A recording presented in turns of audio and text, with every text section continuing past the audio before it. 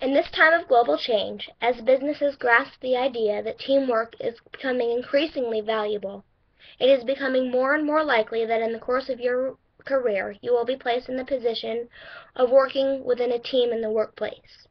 Thus, it is essential to be a functional team member. My name is Jennifer Rush, and today I'll be sharing with you a presentation on effective teamwork communication within the workplace. I will cover the meaning of both teamwork and communication, why communication is of importance within a workplace team, and how you can improve your communication skills within a workplace team. First, we will discuss meanings. We will discuss the meaning of teamwork specifically. The definition of teamwork is that individuals with diverse skills are placed within a group in order to produce a product or a service, or provide a service. There are many types of teams, especially within the business world. We have informal teams, traditional teams, problem-solving teams, leadership teams, self-directed teams, and finally virtual teams. Characteristics of a successful and professional team within the workplace are that the team is diverse, the team has purpose, as well as a procedure that they follow in order to achieve that purpose. The team members are able to avoid conflict. They are able to communicate well with one another. They work together, and every team member contributes.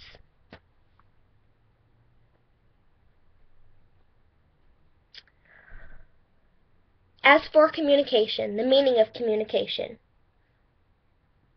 The definition of communication is that a sender shares, transmits information or meanings with the receiver. There are different types of communication, and here we will look at interpersonal communication, which means that multiple people work together and face-to-face and they interact. There are several components of communication, one of which is barriers. There are often barriers of communication that prevent a sender and receiver from exchanging information. Another component that we see here is the communication process itself. And here a sender puts out a transmission by encoding a message which travels over the selected channel, and then the message is received by the receiver, who decodes the message and sends feedback back to the sender, and the process is repeated if necessary. Next, we will discuss the importance of communication skills within a workplace team. First off, team members are much more likely and willing to interact with one another if they're able to communicate well and each person understands what everyone is saying. Second, there are reduced amounts of conflict.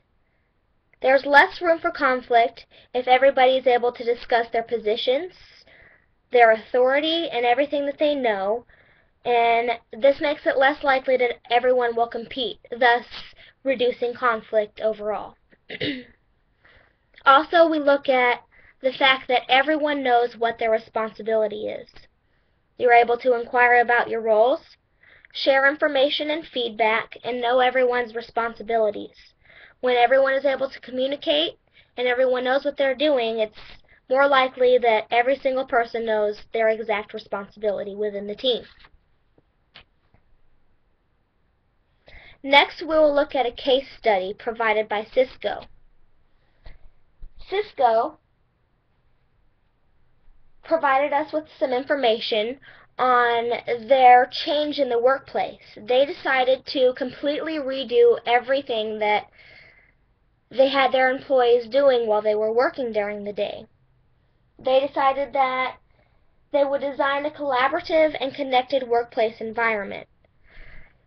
Due to the fact that there was an overabundance of unused space and an increase in technology, Cisco decided to completely take out all of the all of the old technology and they decided to redo it with wireless technology where everyone would be able to mingle back and forth and wouldn't have to be stuck at the same station every day. They also decided to take out workstations. They decided to make it where everyone could work together, thus providing a workspace that was unified.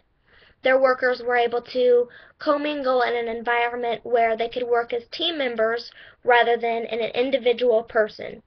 They could work as a group. Here is a table that Cisco provided showing the cost of savings of the shared workspace that they created. And Cisco ended up saving a whole lot of money by doing this shared workspace.